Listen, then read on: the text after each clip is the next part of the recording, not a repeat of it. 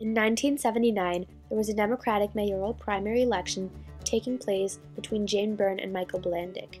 He was the incumbent, and it was clear to most that he was going to win. Right before the election, there was a major snowfall in Chicago that Mayor Michael Bilandic did not seem prepared for.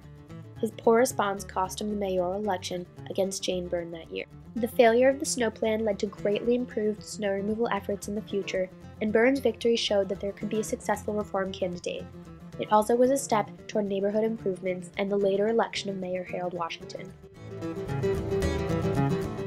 Michael Bilandic was an alderman for 7 years before becoming the interim mayor of Chicago when Richard J. Daley died without finishing his term.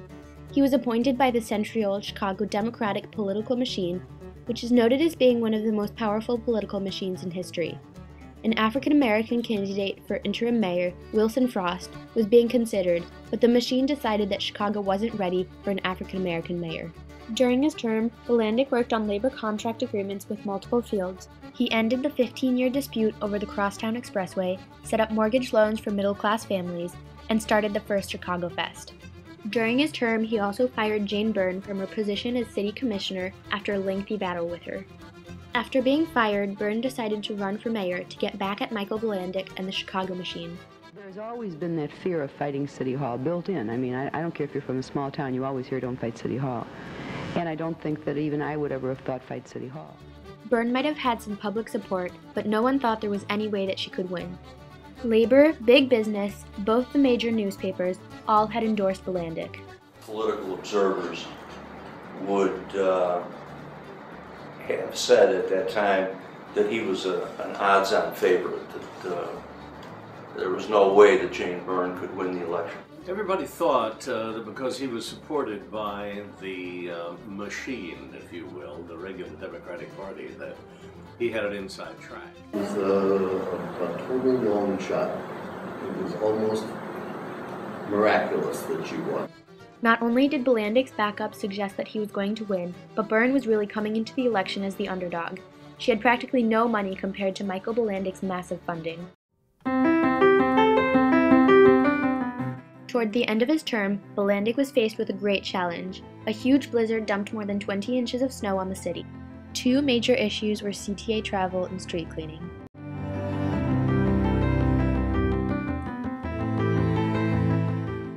The CTA was completely dysfunctional, trains and buses couldn't move through the snow, and L cars were dealing with overcrowding and frozen tracks.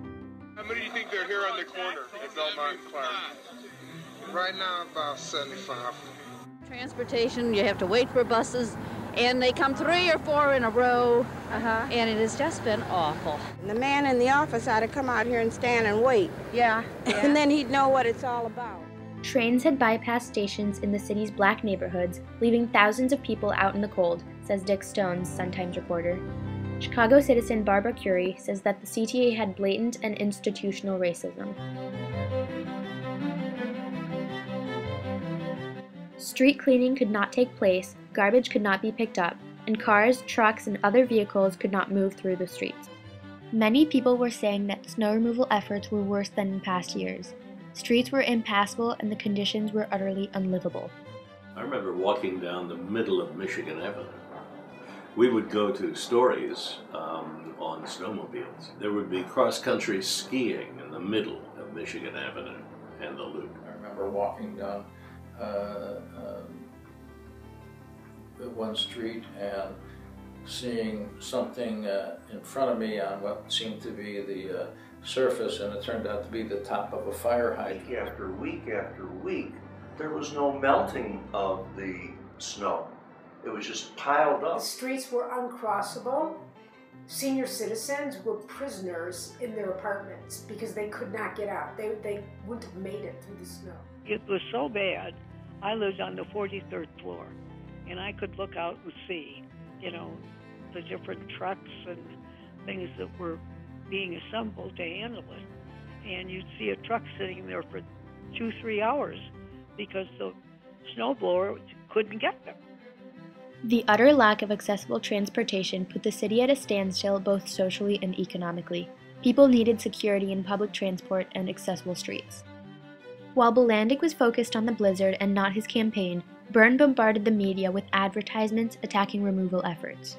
No one could stop the snow, but good planning can prevent the collapse of public transportation and clean this city up fast. People were angry enough about snow removal efforts, and these commercials only heightened their anger. This was seen a lot in communities that were primarily African American, where people had CTA service cut off. Jane Byrne also advocated herself to these communities, claiming that she would bring a voice to unrecognized neighborhoods. I want a new mayor. I want a new mayor. Bilandic, we need a new mayor. He ain't no good. The frustrations that people developed out in the neighborhoods found their release on election day. Before the snowstorm, she didn't have much of a chance. The snowstorm made the campaign and made the election. People came to voting booths in mass numbers to put in their vote for Byrne.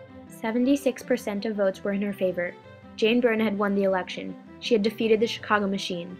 Across the country, people were talking about her miraculous win.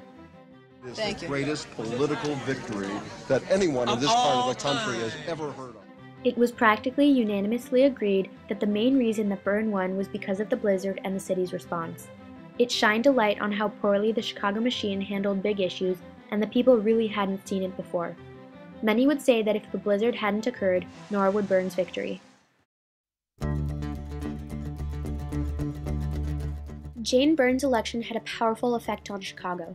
During her term, Byrne made many city improvements, including drawing attention to the horrifying conditions in city housing project Cabrini Green and preventing police from raiding gay bars. But the biggest impact of the election was that it exposed, for the first time, weakness in the Chicago machine. Racist machine leaders had previously prevented African Americans from taking office. Byrne's candidacy gave confidence to black voters, and they voted for her in mass numbers. During her term, however, Byrne betrayed their trust by getting involved in machine dealings, and black voters turned out in immense numbers against her to vote for Harold Washington in the 1983 mayoral election.